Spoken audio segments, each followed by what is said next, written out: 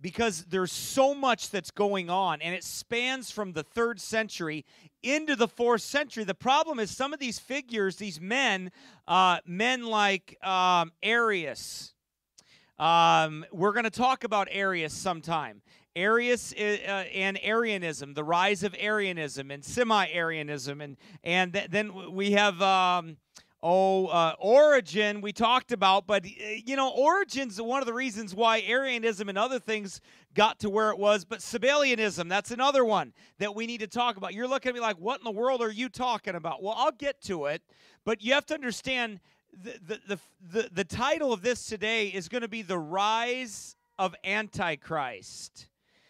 Because this is where the beast rises. This is where from the 3rd to the 4th century is where we find that Antichrist system arise, that beast system right here. And we're going to do kind of an overview of what it was like. So we're going to pray, and then we're going to get into it. But, you've got to understand some things here that happened here during this time. I wanted to get into so many things, but it was hard to figure out where I was going to start because it's a hodgepodge of an absolute mess. I guess the 3rd century went from simplicity to absolute complexity. It became very confusing from the 3rd century to the 4th century. I mean, it got confusing. They started arguing about terms that were not even in the scriptures. And then they tried to form doctrines out of those things. And then all-out wars took place. And then the rise of Constantine was like the perfect storm. He was a figure that arose at a perfect time for Satan to use to bring on the Roman Catholic apostasy, Babylon, and that Antichrist system. Now, I'm going to share some things with you that you may not 100% agree with, that Rome is Babylon, that spirit, that whore. I think it is. I think there's more to it than just Rome, though. I think there's more to it. But I think the gist of it is that Antichrist system that arose, because nothing is so popular in that sense that where billions of people are part of as Roman Catholicism today. And it's bastardized Christianity. It's Antichrist in its rising and everything that happened. But there were doctrinal schisms that started in the mid-3rd century. Those schisms that started, those heresies and those heretics that arose caused an immense amount of problems. And it was all what doctrine, Jacob, you probably know this. What doctrine do you think it all centered around? Or what person, I should say. That all of the controversies really center around one doctrine. The greatest attack ever.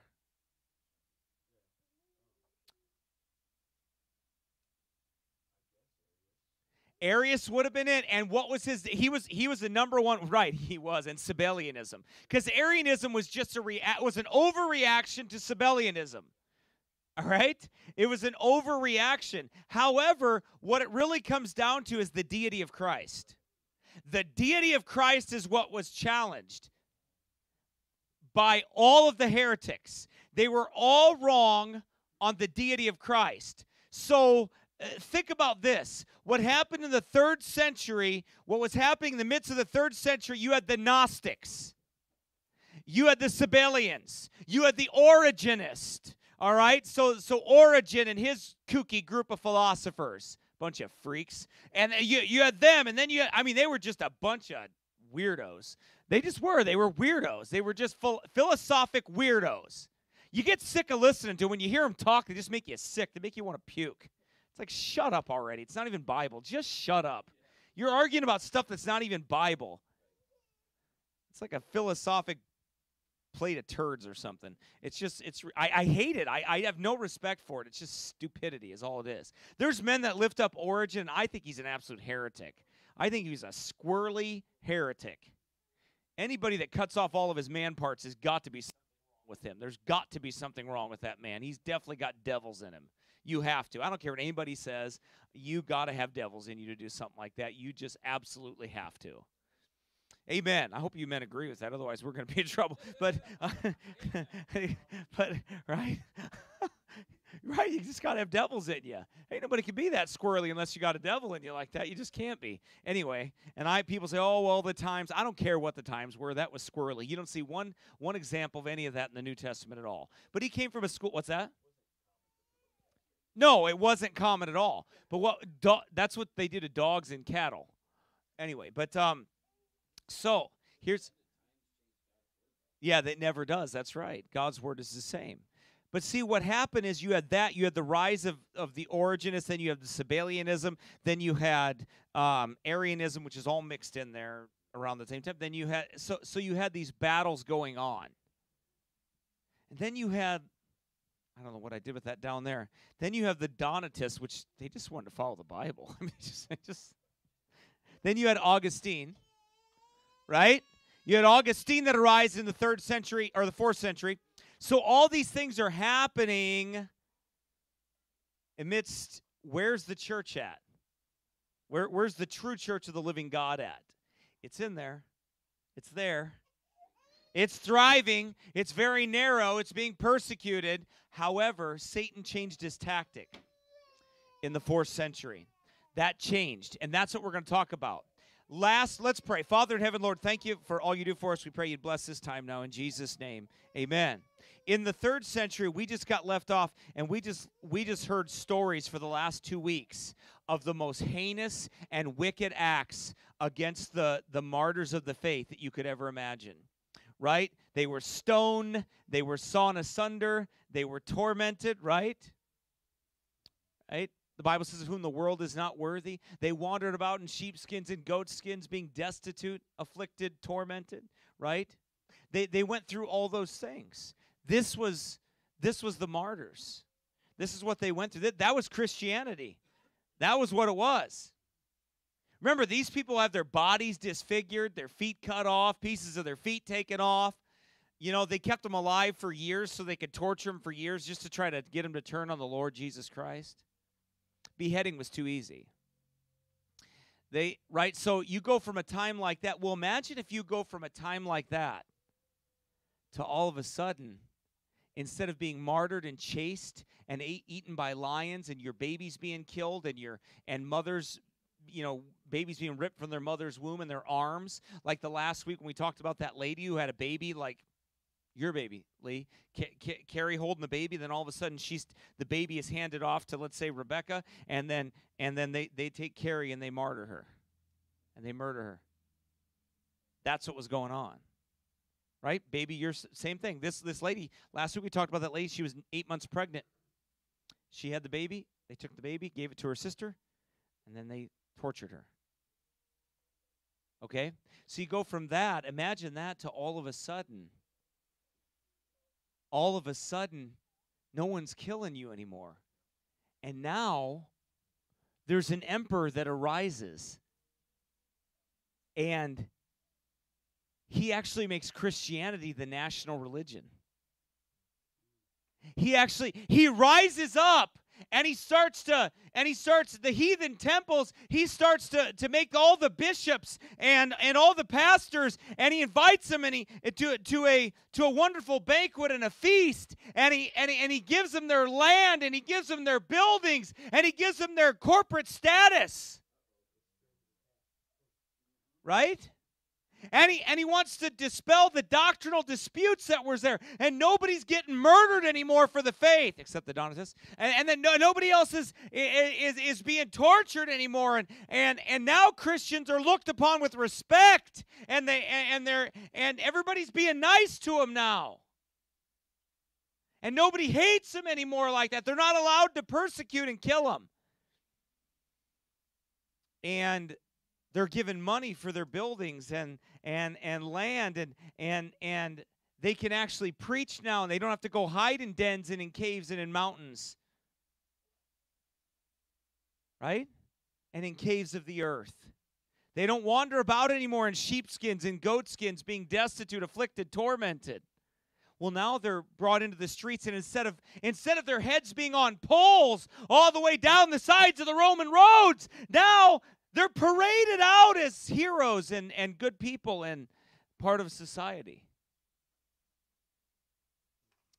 That's the gradual change that took place from the end of the 3rd century into the 4th century. So, we're not really going to get strongly into Constantine's rule yet, because I want to thoroughly go through Constantine as a person, the kingdom, what he did. He was not a Christian, by the way. Let me shortcut it. He was not a Christian. Let me say that again to you. He was not a Christian. He was not a saved man. I don't care what theologian tells you he was a saved man. Constantine didn't know the gospel if it smacked him upside his head. And he wasn't like King James, who ordered the King James Bible to be done. He was nothing like King James. He was absolutely nothing like him at all. Not even close. Similar to Donald Trump? Absolutely. If you want to liken Constantine to somebody, I would say Donald Trump. I would say that would be a good example. In fact, I did a broadcast about that 4 years ago. Because I would say he was the closest thing. Right? So now we're going to talk about this, and this is from William, I think it's William Jones's History of the Christian Church of Baptist.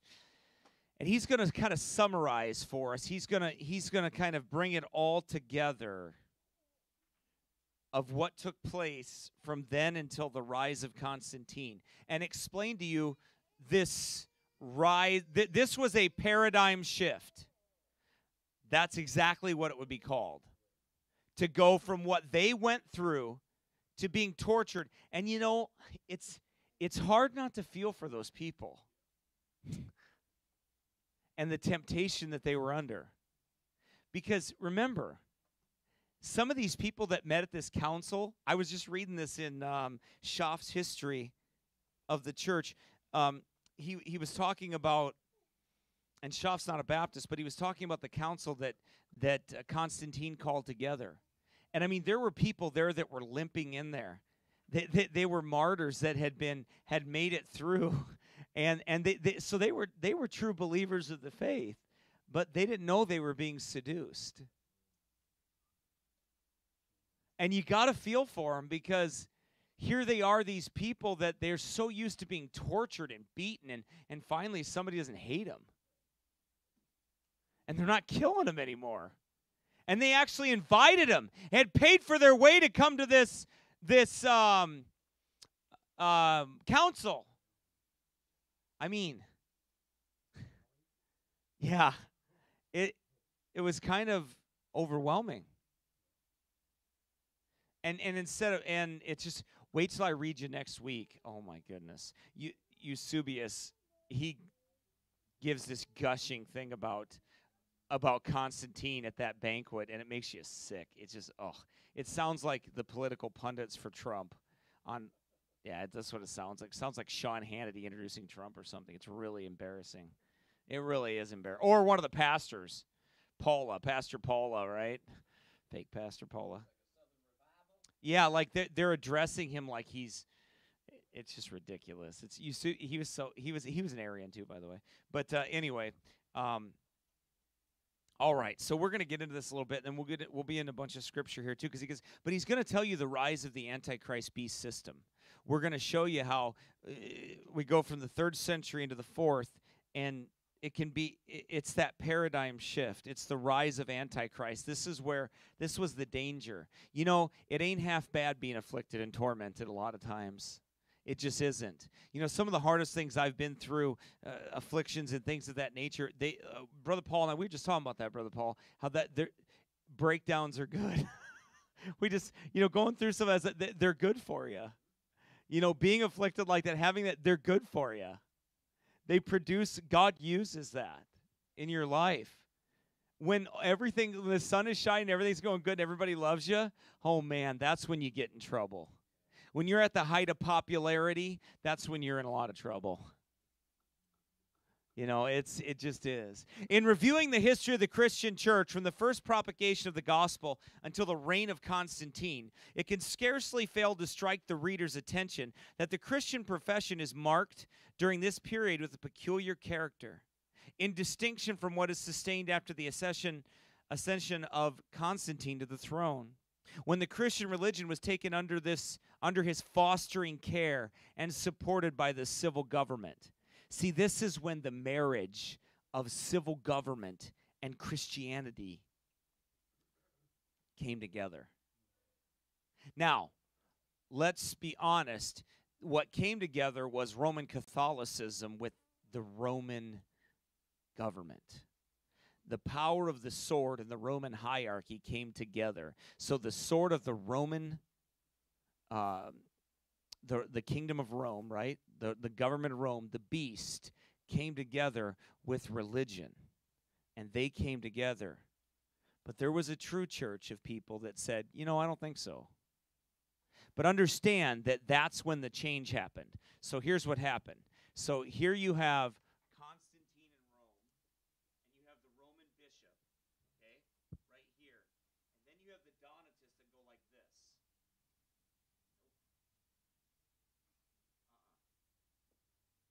Or you could do it this way. You could say, here is the church of the living God. Here was Rome. Here is Constantine, and Rome went. And the true Christian church said, no, I don't think we're going to do that. Because not everybody was welcome to the party. Because as soon as they were invited, some people said, I don't think so. I don't know if I want to be a part of that party. Right? Yep. See, the first propagation of the Christian faith was not only unaided, but directly opposed in most instances by the civil government in the different countries in which it spread. The publishers of the gospel were in general plain and unlearned men, destitute of all worldly influence and power. Their doctrine was in itself obnoxious, and their appearance little calculated to procure it a favorable hearing. Nor could they present to the view of men any other inducement to embrace their testimony than the prospect of life and immortality in the world to come, with the certainty that through much tribulation believers must enter into the kingdom of God. The success of their doctrine stood in direct opposition to the power of princes, the wisdom of philosophers, the intrigues of courts, the enmity of the pagan priesthood, with all the weight of an established system of idolatry and superstition. It could therefore only make its way by sustaining mid overcoming the malice and rage of its enemies. See, it wasn't going to,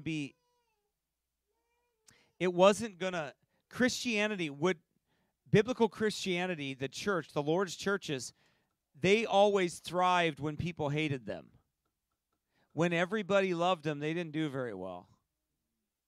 So when Constantine decided that he was going to take the Lord's churches and he was going to sanction them, approve them, he merged them. By the way, this was warned about, and we'll talk about. In the view that we have taken of the Christian history during the preceding period, it appears uniformly in harmony with this representation. The general character of the disciples of Christ is that of a suffering people, and notwithstanding some intervals of repose, occasionally intervening, in general the progress of the gospel is traced in the blood of the saints, and its power and evidence made conspicuous in prevailing against the most formidable opposition. See, the churches, do you understand that the churches thrived more in suffering and persecution than they did under Constantine? They lost their power under Constantine. Oh, they gained political power. They lost spiritual power. What do the evangelicals in America, what have they done? They've gained political power, but what have they lost? Hey, let me ask you a question. Let me ask you a question. Has the evangelicals' political power with the pro-life movement stopped babies from being murdered? No. But let me ask you this. Before that political power, and back in the days of the Sandy Creek revival and all those other revivals when they were being persecuted and all those things happened, there wasn't any abortion, was there? Not legally sanctioned. What did James Madison fear? He feared John Leland and John Leland stand as a Baptist, and all the Baptists had said, you know what? No, we're not going with you. We don't even need you. But instead, now they've picked a leader to yoke up with. The evangelicals have. Right? Thus, the excellency, its power appeared to be of God and not of man. While the Christian cause was thus opposed to the world and made its way by its own divine energy, the general purity of its profession was preserved. For what could induce men to embrace it but a conviction of its heavenly origin and importance? So long as the Christian profession was thus circumstanced, its success carried with it its own witness. But the scene is altogether changed when we view the state of matters after the ascension of Constantine. For then, instead of the teachers of Christianity being called upon to show their attachment to it by self-denial and suffering for its sake, we see them exalted to worldly honor and dignity. And holy and heavenly religion of Jesus converted into a system of pride, domination, and hypocrisy, and becoming at length the means of gratifying the vilest lusts and passions of the human heart. I want you to think about this for a second. You have these churches today that have built these multi-million-dollar facilities, and they are begging the state to let them assemble at them.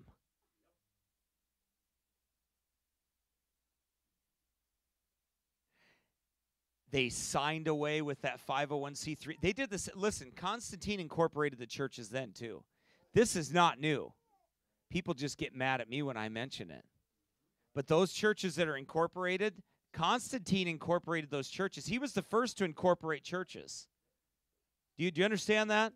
Go back and do the study. He incorporated those churches because the pagans were incorporated. The pagan temples were incorporated. So he did the same thing.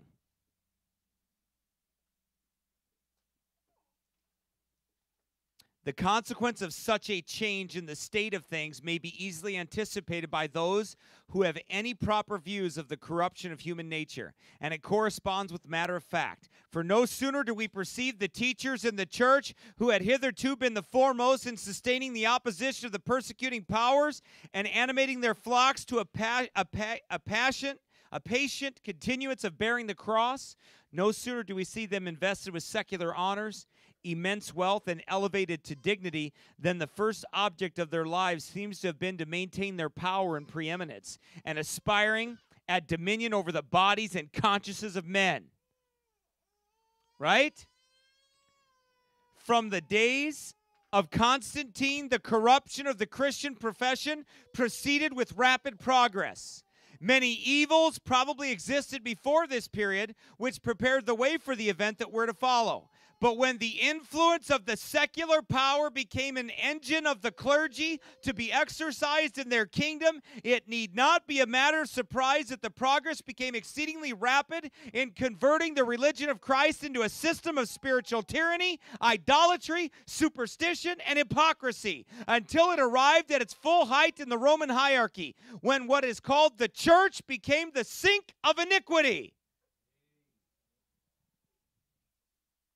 This, you wonder, when did this happen? Right here.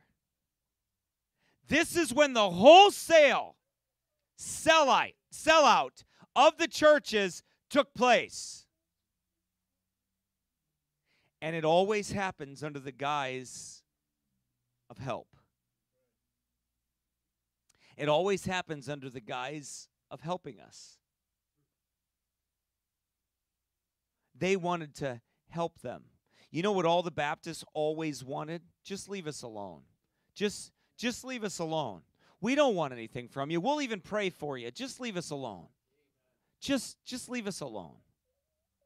What did the Donatists ask of Augustine and Constantine and all those others when they went after him and tried to steal their church? We don't want your bishops. Just leave us alone. We don't want anything from you. Just leave us alone. We just want to be left alone. Oh, we'll get into it. We got it. We're going to talk about it. The Edict of Milan, The edict against the Donatist. We're going to be park on Constantine, the Donatist. We're going to be there for a while. It's going to take a while to get through Constantine and to understand what really happened. Man, I'll tell you what, looks like a friend but smells like a skunk. Just like Trump. Looks like a friend but stinks like a skunk. Didn't do one thing to stop abortion. Or stop the homosexual agenda, being a Christian at all. But he had a religion just like Constantine, because Constantine's the same way. Remember, Constantine, you don't know this, but Constantine killed his own son. Bet you didn't know that. Good Christian man he was. Killed his own son. Nice fella. Did a lot worse than that, too, but we'll get to that. We won't talk a lot about him today, but we're just setting up so you understand. You got to get set up for it. You got to understand what happened. That such a display of human depravity as we shall have to detail in the succeeding events of church history should be exhibited under a profession of Christianity may very reasonably excite our astonishment. You're like, this is actually Christianity? Well, not really. Many indeed without discriminating between Christianity and its corruptions. Just remember, a lot of times people judge us by the corruptions of Christianity, not true biblical Christianity. Right?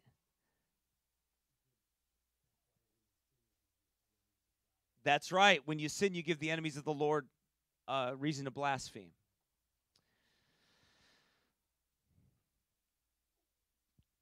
Many, indeed, without discriminating between Christianity and its corruptions, have found that what they conceive as sufficient justification of their own skepticism in the many abominations which have been and still are committed under the Christian name. And it must be allowed that it is one of the most plausible and successful arguments in encouraging and supporting a skeptical state of mind to paint the Christian system as it appears the engine of priestcraft and the support of spiritual tyranny, idolatry, and superstition. But genuine Christianity is no more accountable for these enormities than what is called the religion of nature is for all the absurd and superstitious rites of paganism. It may be proper, therefore, to observe that the greatest iniquity that has been discovered in what is called the Christian church, admitting the evil in its full extent, is but the accomplishment of what was before predicted in the sacred scriptures. And considered in this view, it presents us with the most powerful argument in confirmation of the prophetic word. In the establishment of Christianity by Constantine, the obstruction which had hitherto operated against the full manifestation of the anti-Christian power being removed, the current events gradually brought matters to that state in which the man of sin became fully revealed, sitting in the temple of God and showing himself as God. He's talking about who? The Pope. He's talking about but the Pope, but he's talking about that final Pope. He's talking about the Antichrist. That's what he's talking about. A system of men that would come, that would sit in the temple of God, saying they are God. What does the Pope call himself? The what of Christ? And what does that mean? What does the vicar of Christ mean? Right. What's that, Brother Paul? Did you say something? Okay. What'd you say? No, in place of, right. Yeah, he represents Christ on earth. So he sits in the temple of God saying he is God. Say that again.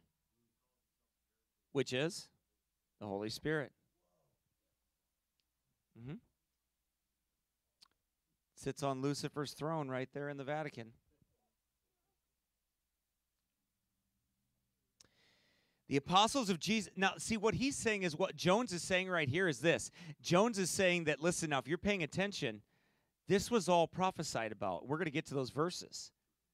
This was all prophesied about. What was coming in the 4th century, Paul warned about that it was coming. He said, this is happening. This is already, John said it's already. The Spirit is already out there. But it is happening. It's coming.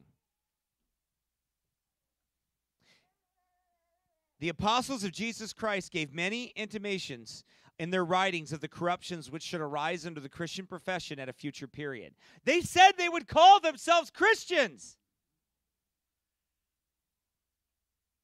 There were not wanting symptoms of this even in their own days, as appears from the following passages. When the Apostle Paul delivered to the elders of the church at Ephesus a solemn warning to take heed to themselves and to the flock over which the Holy Ghost had made them overseers. Turn to Acts 20.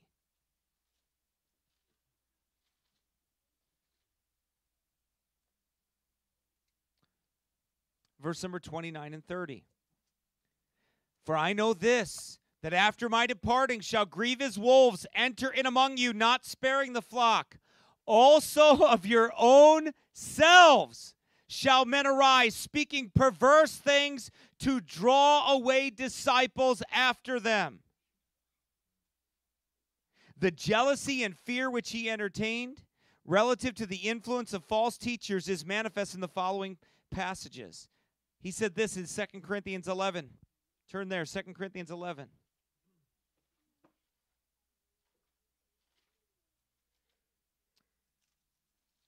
Verse 3. Oops, that's 10. But I fear lest by any means, as the serpent beguiled Eve through his subtlety, so your mind should be corrupted from the simplicity that is in Christ. Verse number 13. For such are false apostles, deceitful workers. What's the Pope call himself? An apostle. Apostolic succession. Yep. Deceitful workers, transforming themselves into the apostles of Christ. He says he's an apostle of Christ. Successor to Peter. And no marvel, for Satan himself is transformed into an angel of light. Therefore it is no great thing if his ministers also be transformed as the ministers of righteousness, whose end shall be according to their works. The same general caution against the effects which should proceed from false teachers is very plainly given to us in 2 Peter chapter 2, verse number 1 through 3.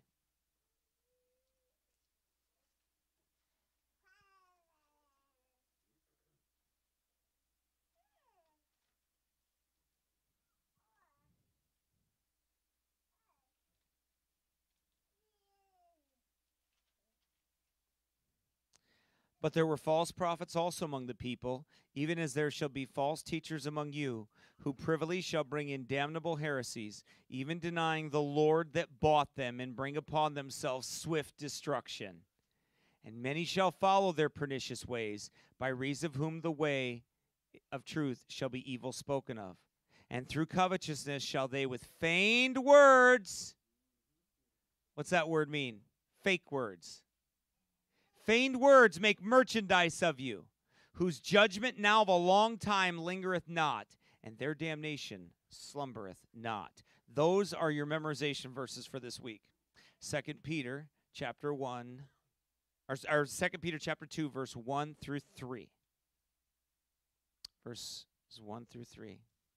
To these passages and many others that might be adduced as calculated to awaken the attention of Christians to the dangers they should be exposed to from corrupt teachers, we may particularly add the following, as is not only foretells but describes the nature of the apostasy that should take place, and at a period remote from the time when the predictions were delivered. 1 Timothy 4:1, we did these verses, didn't we? Now the Spirit speaketh expressly, that in the latter times some shall depart from the faith, giving heed to seducing spirits and doctrines of devils, speaking lies and hypocrisy, having their conscience seared with a hot iron, forbidding to marry, commanding to abstain from meats, which God hath created to be received with thanksgiving of them which believe and know the truth. That's Roman Catholicism. That's the papacy. That's Constantine. So you have a man and you have the system. Again, this know also that in the last days perilous times shall come. For men shall be lovers of their own selves, covetous, boasters, proud, blasphemers, disobedient to parents, unthankful, unholy, without natural affection, truce breakers, false accusers, incontinent, fierce, despisers of those that are good, traitors, heady, high-minded, lovers of pleasures more than lovers of God. What do they have? A form of godliness, but deny the power thereof. From such turn away. But of all the predictions contained in the New Testament, the most particular and express description of the anti-Christian power that should arise under the Christian name. That's what you have to understand. And we've been talking about, and I irrespective of this teaching, I've told you that in our own ministry, in our own lives, the people, the false prophets, and those and others that are out there, that they will come in the name of Christ when they do what they do. 2 Thessalonians chapter 2, verse 1 through 10.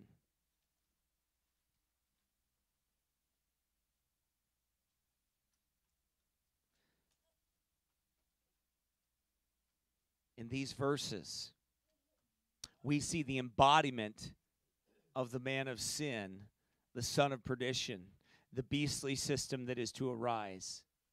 Now we beseech you, brethren, by the coming of our Lord Jesus Christ, and by our gathering together unto him, that ye be not soon shaken in mind, or be troubled, neither by spirit, nor by word, nor by letter, as from us, as that the day of Christ is at hand. Let no man deceive you by any means. For that day shall not come, except there come a falling away first, and that man of sin be revealed, the son of perdition. Now, we know that the last, and we don't know who that's going to be, and we don't know how that's going to happen. We know there's a system there in place, a beast system. Let no man deceive you by any means, for that day shall not come, except there come a falling away first, and that man of sin be revealed, the son of perdition. What does he do? Who opposeth and exalteth himself above all that is called God, or that is worshipped, so that he, as God, sitteth in the temple of God, showing himself that he is God. Remember ye not that when I was yet with you, I told you these things, and now ye know what withholdeth, that he might be revealed in his time. For the mystery of iniquity doth already work. Only he who now letteth will let until he be taken out of the way. And then shall that wicked be revealed, whom the Lord shall consume with the spirit of his mouth, and shall destroy with the brightness of his coming. That's not yet, right? It hasn't happened yet. Even him whose coming is after the working of Satan, with all power and signs and lying wonders, and with all deceivableness of unrighteousness in them that perish, because they receive not the love of the truth, that they might be saved. Okay? So, Jones says this. He says, in this representation of the apostasy from the purity of the Christian faith and its influence, which terminated in the man of sin sitting in the temple of God, we may notice the following particulars. Number one, that the apostle describes its origin as taking place in his own day. He said the mystery of iniquity doth already work. So in his time, he said it was happening. It was already at work. The seed was then sown. Idolatry was already stealing into the churches. A voluntary humility and worshiping of angels was already taking place. Men of corrupt minds, destitute of the truth, supposing that gain was godliness, and teaching things which they ought not for filthy lucre's sake. Men of this cast appear to have early abounded, and as acting not wholly in direct opposition to Christianity, but corrupting it in a way of deceit and hypocrisy. Simon Magus. During the whole progress towards the full revelation of the man of sin, there was no direct disavowal of the truth of Christianity. It was a form of godliness without the power of it. Number two, there is an evident intimation in this passage of an obstacle or hindrance in the way of his power. Now, this is very interesting, okay? He says, now we know what withholdeth that he might be revealed in his time. For the mystery of iniquity doth already work. Only he who now letteth will let until he be taken out of the way. And then shall that wicked be revealed. Now, that's interesting, his take on it. And I think he's got a point to the application. I think he's right. I think there's an application to this here. Without going into any minute and critical examination of these verses, it is obvious that the wicked power, which is here the subject of the apostles' discourse, and denominated the man of sin, had not been fully displayed, and that there existed some obstacle to a complete revelation of the mystery of iniquity.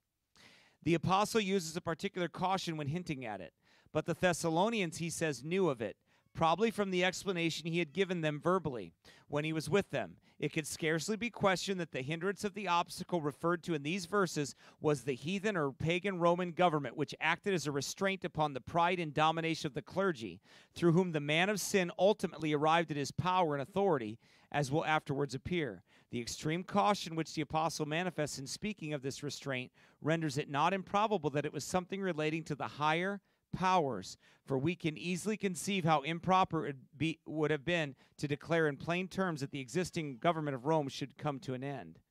So he's speaking of the Roman government, that it kept back at the time of Rome persecuting as long as Rome was persecuting the Christians, the clergy could never reach a place of like magnitude like they did. It was not until the Roman government accepted Christianity, corporatized Christianity, and made it an established religion, that apostasy could set in.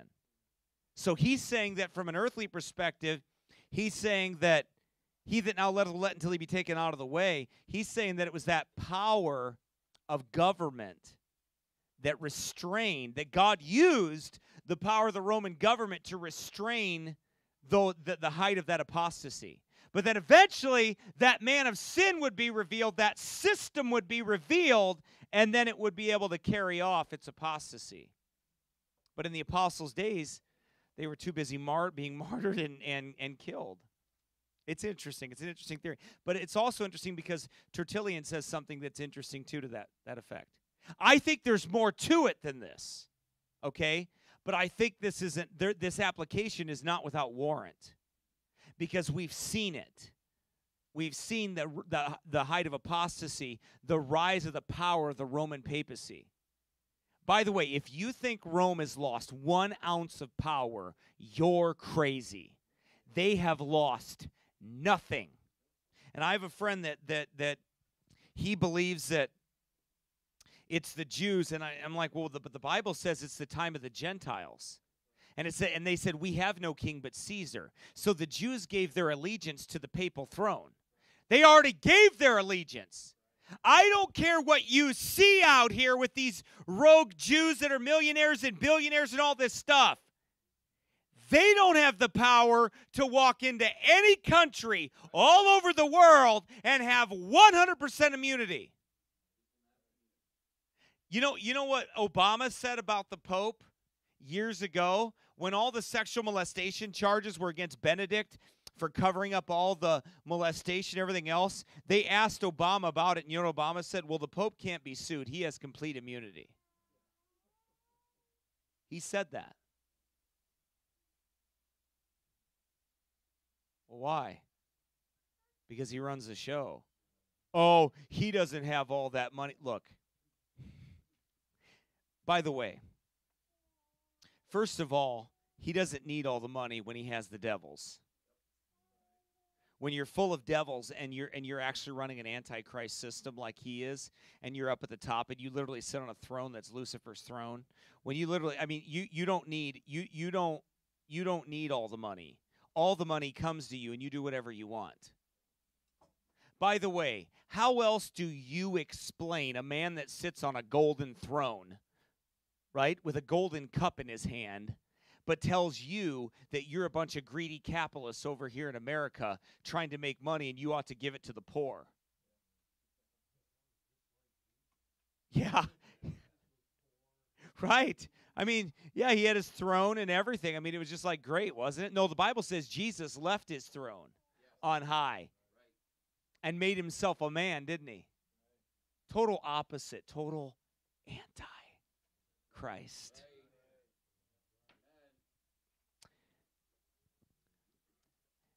There is a remarkable passage in Tertullian's Apology that may serve to justify the sense which Protestants, he calls them, put upon these verses, and since it was written long before the accomplishment of the predictions, it deserves the more attention. Christians, says he, are under a particular necessity of praying for the emperors and for the continued state of the empire, because we know that dreadful power which hangs over the world and the conclusion of the age which threatens the most horrible evils is restrained by the continuance of the time appointed for the Roman Empire. This is what we would not experience.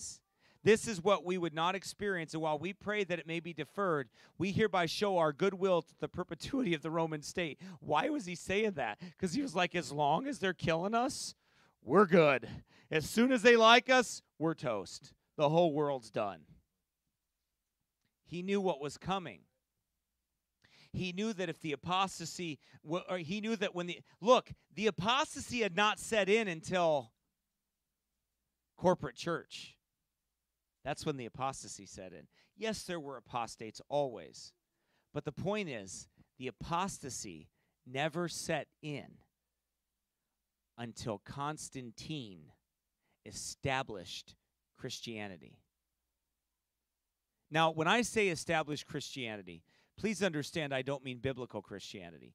Although, you must understand, many of those people were still saved people. Many of them were wrong. Many of them were saved. There was a time when their doctrine did not differ, irrespective of the... This happened, you have to understand. Okay, let me give you an example. When you're deceived, have you ever noticed how it doesn't happen all at once? It's a slow process of deception. Well, let me ask you a question. If a guy stabbed you every day and and then all of a sudden he didn't stab you anymore. People weren't killing you anymore. What do you think that does to the mind?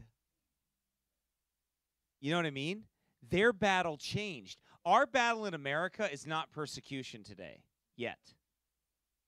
You know what our battle is? To remain faithful through the apostasy. To not lose our fire, our zeal, our love for God, and not love this world too much. That's our battle. Your battle is at this time is not that you're going to lose your head or somebody's putting you on a rack. That could happen someday. Oh, no. You see, here's what people don't... You know what? There's a lot of people that want to go over to Africa and be a missionary, and I'm not against that. Starting churches over in Africa, I'm not against that. You know where the hardest spot in the world to start churches are? Right here in America. You want to know why? Apostasy, comfortability, rich and have need of nothing. Right? What is the sin of Sodom? Pride, fullness of bread, idleness of hands. Isn't that America? Look, they're literally paying people $600 a week to stay home. So wait a minute, you're paying people to be in direct rebellion to God when God tells them to go to work. Now, I'm not saying you're wrong if you're forced to stay home. That's not your fault. What I'm saying is that's them. That's what they're doing. That's their plan. Do you see how that's Antichrist? But see, that's the point. Our battle is what their battle was in the 4th century. Because now nobody's killing them. Now you got to stay true when everybody's trying to flatter you. Oh my goodness, do I know how that is. You know, when everybody hates you and nobody likes you and all that stuff, and you're battling on and you're being persecuted and everything else, you don't become... But when everybody starts being nice to you and buttering you up like a turkey so they can roast you in the oven... They start pouring accolades on you. They start pouring nice things on you. They start flattering you constantly with everything. Oh, man, I'm telling you, that's when you're in for a fall if you're not careful. And see, that's what happened to them. From this extract, it manifests that Christians, even in Tertullian's time, 120 years before the pagan government of Rome came to its end, looked forward to that period as pregnant with calamity to the cause of Christ. Though it is probable they did not accurately understand the manner in which the evils should be brought on the church, and this indeed the event proved to be the case, for while the long and harassing persecutions which were carried on by the pagan Roman emperors continued, and all secular advantages were on the side of paganism, there was little encouragement for anyone to embrace Christianity who did not discern somewhat of its truth and excellence. Many of the errors, indeed, of several centuries were the fruit of vain philosophy paved the way for the events which followed. But the hindrance was not effectually removed until Constantine the emperor, on professing himself a Christian, undertook to convert the kingdom of Christ into a kingdom of this world. By exalting the teachers of Christianity to the same state of affluence, grandeur, and influence in the empire as had been enjoyed by pagan priests and secular officers in the state. The professed ministers of Jesus, having now a wide field open to them for gratifying their lust of power, wealth, and dignity, the connections between the Christian faith and the cross was at an end.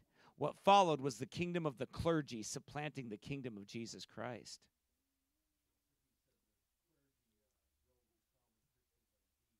Yes. No, that's right. That's what they did. But see, this is where it happened. The rise of Constantine is why it could happen. Because, see, you already had some men that were Metropolitanites. At the end of the 3rd century, you had these men in Rome, Ephesus, and these others that had these old churches that had been around for a long time. And people looked to them, and then they had councils, and then they had control, and then they excommunicated each other, and then there was battles and wars between them, and little churches out in the middle of nowhere had to follow this big box church, and if they didn't, well, then they were in trouble and all this other stuff. So then when these men that were full of lust and envy and covetousness got an opportunity of control, power, corporate church, big buildings. By the way, that wasn't the only time. People say, well, they didn't have meeting houses. That's not true. They met wherever. They met anywhere. This is when corporations were started. Tax-exempt corporations were started. Constantine incorporated them. They had the same rights as pagan priests did. So then they're lauded.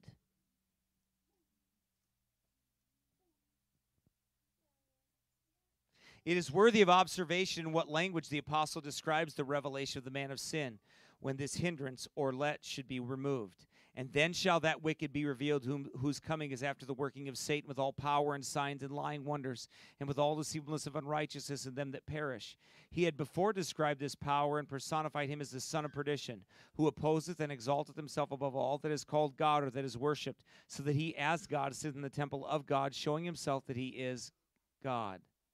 Every feature in this description corresponds to that of a religious power in the assumption of divine authority, divine honors, divine worship, a power which should arrogate the prerogatives of the Most High, having its seat in the temple or house of God, and which should be carried on by Satan's influence with all deceit, hypocrisy, and tyranny, and with this corresponds the figurative representation given in Revelation chapter 13, verse number 5 through 8, which we know will happen one day. All is set up for it. Let's see how much farther we have here. We're almost done.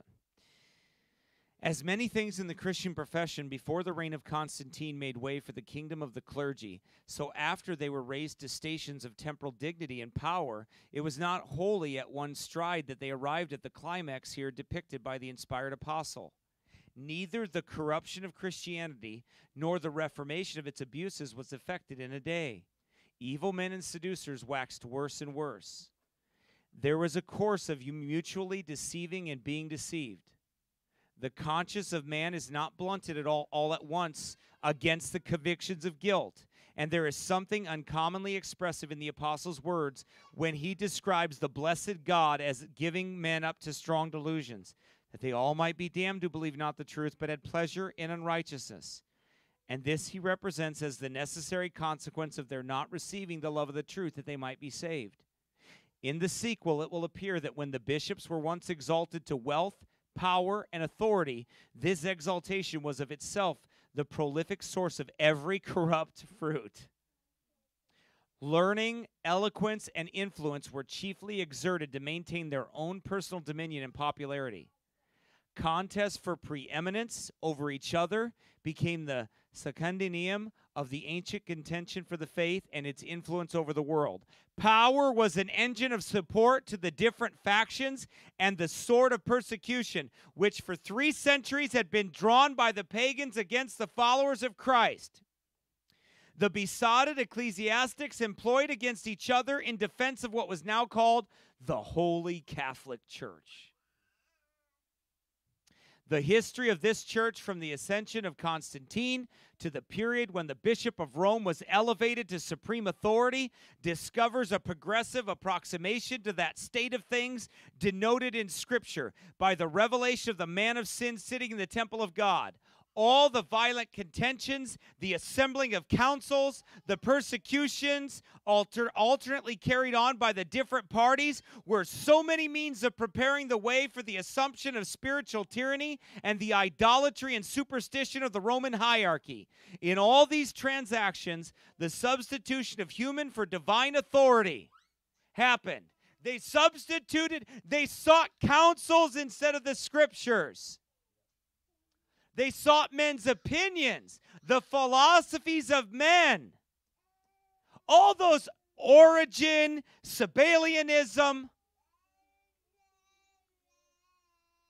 Arianism, all of those things were all philosophies of men. Calvinism, if you will, whatever ism you want to call it, Arminianism, all of it.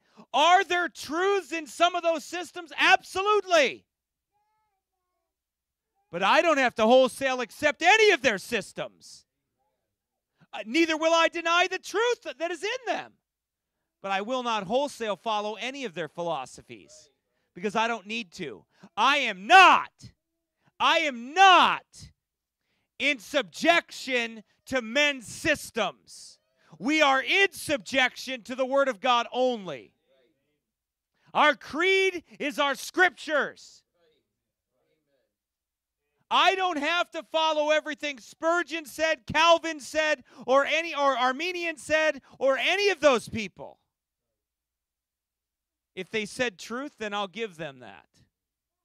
But if they lie, or if they leave the truth, if they turn to the right hand or to the left, I don't have to follow them. Why? Because some guy said there's two systems out there, Calvinism and Arminianism, and I must follow one of them? Why? Why do I have to? Can I not see the truth in things and discern the truth?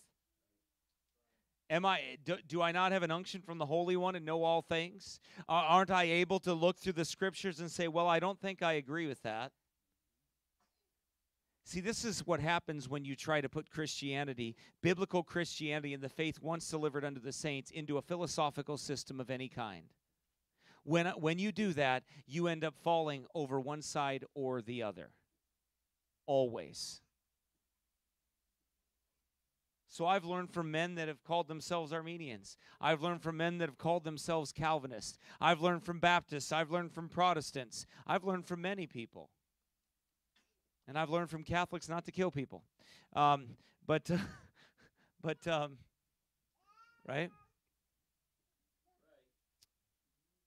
By not following their example.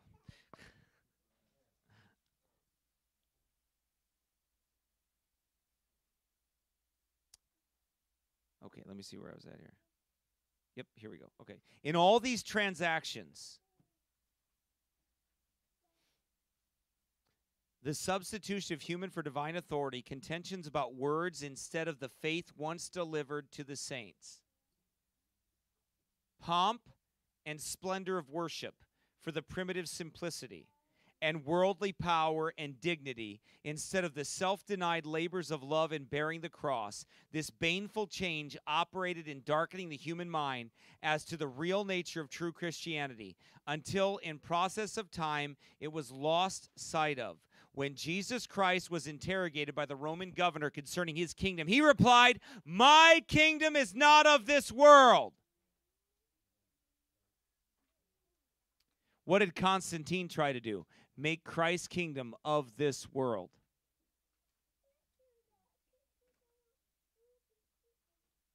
This is a maxim of unspeakable importance in his religion, and almost every corruption that has arisen. Listen, this is a good quote. Jesus said, "My kingdom is not of this world." So here's going to be one of your questions here, because this is true. About every apostasy, he says this. He says, this is a maxim of unspeakable importance in his religion, and almost every corruption that has arisen, and by which this heavenly institution has been debased from time to time, may be traced in one way or another to a departure from that great and fundamental principle of the Christian kingdom. So here's what it is. Here's the question. What has produced more errors from Christianity than anything, and it is this. It is losing sight of that Christ's kingdom is not of this world. Every diabolical and wicked error that has taken place because people in Christian churches have lost sight of that God's kingdom is not, Christ's kingdom is not of this world. So, tell me, let's see, Jacob, how does that relate to the martyrs? How do we know that if Christ's kingdom is not of this world, or no, not to the martyrs, let's go to the Protestants that persecuted the Baptists. How did they deviate from this kingdom not being of this world when they persecuted the Baptists? Exactly.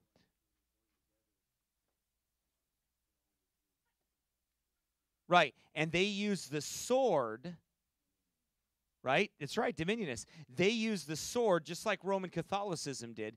They used the sword against their brethren and said, well, if you're a heretic, well, then we have the right to kill you. No, no, no. Christ never killed anybody. You know not what manner of spirit ye are of. That's what Jesus said to them. You know not what manner of spirit ye are of. There's your second question. How did Protestants deviate from their understanding of Christ's kingdom not being of this world when they persecuted Baptists? That's a long one, but you'll get it. I'll ask you the question next week. But how did they? And this is how they did. They forgot that Christ said, you know not what manner of spirit ye are of. For Christ came to what? Save men's lives, not destroy them.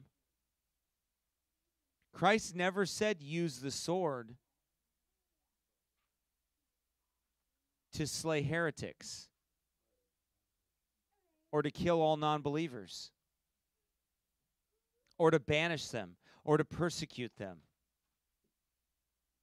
They were never to use the sword. Christ's kingdom was not of this world and is not of this world.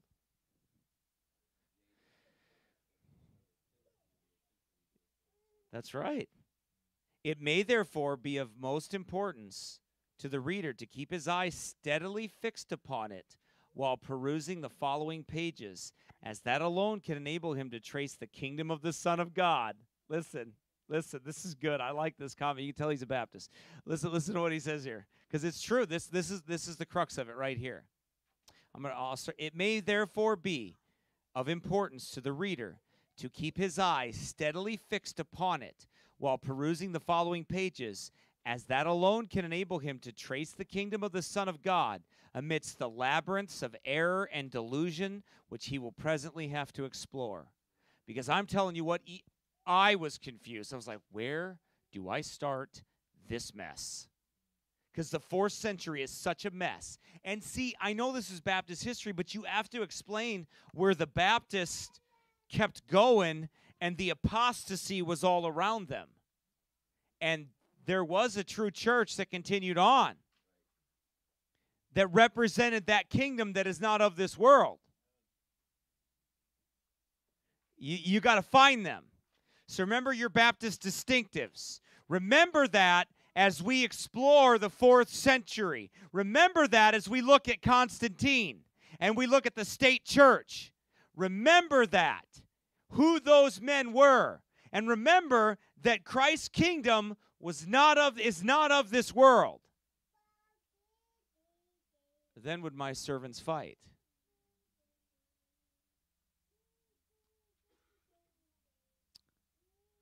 So that's the overview. Just the beginning. Not even really the beginning. Just a brief what's that? The beginning to the beginning. Because, I mean, when we start with there are so many figures that factor into this 4th century and a wholesale change that takes place. Doctrinally, I mean, we have to talk about those things. Sabellianism, Arianism, Augustinism, Constantinism, right? It makes you wonder, but we have the benefit of looking back. But there were men that saw that, okay? But it makes you wonder how the other men didn't look at Constantine and be like, that guy's a devil. But they did. The Donatists, they understood. right? A lot of those men understood what was going on. But it makes you wonder why, like, other people didn't be, more Christians weren't like, wait a minute. Well, part of it was because of, it's just like with Donald Trump. All these people have been mesmerized by Donald Trump. I mean, when you see, they're so giddy and excited, I'm like, this is the same guy's. I mean, you realize, like, the wife that he has, like, was in Playboy. I mean, like, yeah, pornographer, right? Yeah, that Donald Trump has made all his money off of vices. Right. That literally he pushed the sodomite movement after he got it more than any other president. That all these other things are transpiring, and yet you're called. I mean, he literally is Constantine. But these people are just like, well, yeah, but he's pro-life. Not really. While I'll give him this, he killed a lot less people than most of those men do with wars and everything. He stopped a lot of that. I'll give him that from that I can't. I'm not gonna. That's just the truth. He wasn't like a war machine, compared to the other ones. But the point is, he didn't have as many. But that's what I'm saying. That second one might be worse.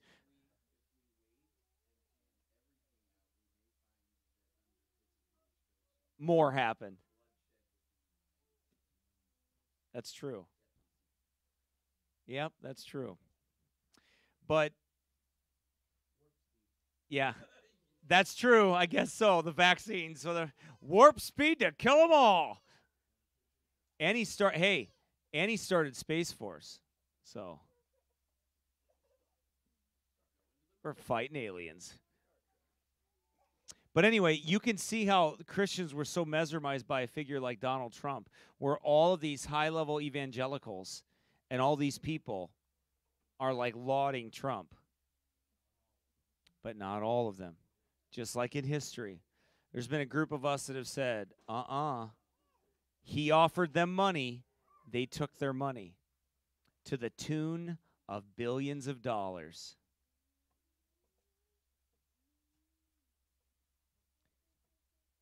That is the beginning of the 4th century, and history has a way of repeating itself. That's right. Father in heaven, Lord, thank you. Thank you that you prophesied all of this coming. We're not surprised by it in that sense, Lord, because you've already told us it would come. But help our hearts to be ready for it. And Lord, help us to be diligent. Help our lights to be burning bright. Help us not to hide our lights, but shine them bright in this apostasy. While we live in relative comfortability, may we use it for the glory of the Lord Jesus Christ to see sinners saved. Thank you, Lord. In Jesus' name we pray. Amen. Also, New Year's Eve, is that a Thursday, Brother Paul?